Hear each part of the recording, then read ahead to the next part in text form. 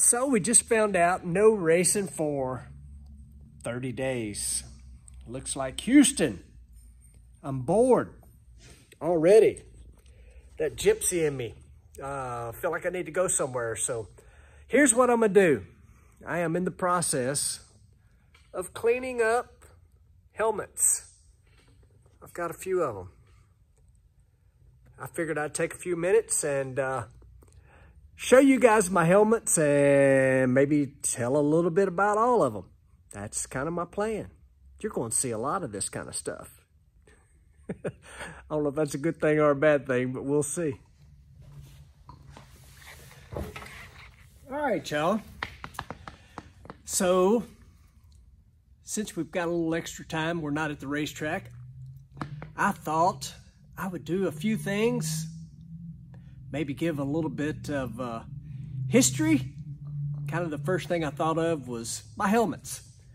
You can see sitting around here, there are helmets. I love my helmets. I'm attached to my helmets and I keep my helmets. So since I got so many of them, I thought I might share a story or two with my helmets. The reason I'm attached to them, kind of the things that I've done while wearing them. I'm gonna grab this one in particular right here.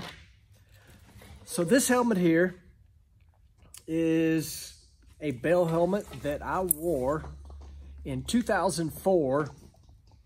We worked with the racetrack in Memphis right before the Mid-South Nationals and Elvis Presley Enterprises. What was cool about that, it was the 50th anniversary of Elvis's first single, and we worked with the racetrack and NHRA, and I did a burnout in front of Graceland. It was one of the coolest things ever. So, had this bad boy on. I even got a pair of blue driving shoes, even though Elvis really didn't do blue suede shoes, but people kind of associated with that. But anyway, had a helmet painted. He Dared to Rock was the theme. And I got to do a burnout in front of Graceland, so it was really cool. So they had this thing scripted down to the minute. We had to work with the city of Memphis. We had to work with Shelby County, which is the county that Memphis is located in, because the road in front of Graceland is a very busy road. And so we had to get the road closed. We had to have everything that we have at the racetrack, we had to have there, which included, you know, obviously fire truck, ambulance, lots of policemen, mainly because we were closing the road down, and we had to have a catch net. So they made a device that would hook to the back of a truck, and they attached it to a telephone pole on one side and to the truck on the other. And we come out and we did some talking. We had the car covered up, and we actually unveiled the car, which was really cool. And it had this He Dared to Rock on there, so that was kind of neat. Jack Soden, the president of Elvis Presley Enterprises, Jason Rittenberry, who was the president of Memphis International Raceway, and me. We all talked just a little bit, spent a few minutes talking about Elvis, talking about doing the burnout in front of Graceland and what that meant to me, which was huge because I've lived near the Memphis area my whole life. And so we finally, we have more people there than I ever imagined. We did this like on a Tuesday or a Wednesday during the week, so I didn't think that many people would be there, but it turned out there was a lot. And if you've ever been to Graceland, you kind of know how this is set up. So you've got Graceland on one side of the road. There's 2 lanes of traffic. There's a median. Then there's 2 more lanes of traffic. And on the other side of that is where Elvis's airplanes are on display, which people can go through. So they made all the fans that were there had to be on the other side of both of these lanes so that they were behind the fence over by the airplanes. So Mike Clover was my crew chief back then and now. We start the car up, do this big nasty burnout. We back up from the burnout, and I lost my mind. Absolutely jumped out of the car, started throwing gloves and just pitching stuff everywhere. And all the people came from behind the fence out into the road, and the police were saying, we got to get the road clear. We got to get the road clear. And Mike tells them, if you get that little guy out there that's doing all the talking and you move him, all the people will go away. So there you have it. It was one of the coolest things ever to do a burnout in front of Graceland, wearing this helmet, He Dared to Rock. Elvis is the man. There's my history on this particular helmet right here. It was pretty cool.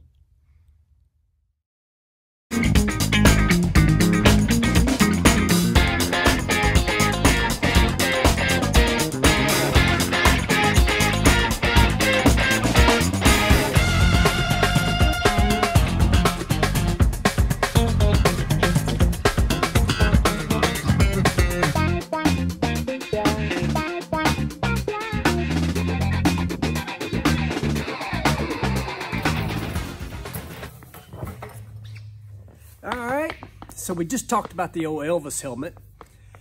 Let's continue talking about helmets. Let me just grab another one here. So this helmet says right there, overtime. So Don and I got married in 1985. I'm horrible at math, but I think that makes it like 35 years. So you can see this helmet, it was my very first custom painted helmet. And I was bracket racing. I've been bracket racing since I was 15 years old. And the reason it has overtime on it, so we got married when I got out of high school. She was out of high school already because she's older than me. I was a freshman dating a junior in high school, which made me the man. She had a driver's license and I didn't. But anyway, overtime. So after I got out of school and we got married, ended up getting a job at the Kroger food warehouse. You know, so we're young. We got a family going. Got lots of bills, you know. We lived in a mobile home. We didn't live in a trailer park. We lived in Mamaw's backyard. But anyway, so the deal that her and I made was my normal weekly check at Kroger, you know, 40-hour week check. That went to pay the bills, pay for that house trailer. And any overtime that I worked, that could go towards racing. So every opportunity I got, I did overtime. And that was, you know, that was a way to go racing. And it kept the bills paid, and we were able to keep doing all that, and I was able to keep racing. And I did it with overtime. So this helmet got some chips and dings, but lots of memories, lots of bracket races in that helmet right there. So, all right, so that was overtime helmet. Let me show you all this helmet right here. So this helmet definitely wore during my Werner days. As you can see, it is a Werner themed helmet with the Werner logo and the stripes like they have on their trucks and trailers. See a lot of cool sponsored logos. And oh, one other thing I didn't talk about on the Elvis helmet thing that we did is I've been taping up my visor for years and years and years. So essentially, I don't know if I can see this correctly, but you can see I've got this blocked off. And the reason I did that was from all my years of bracket racing, I find it hard not to look over at the finish line. And in a top fuel car going 300 and something miles an hour, you're going to wiggle around.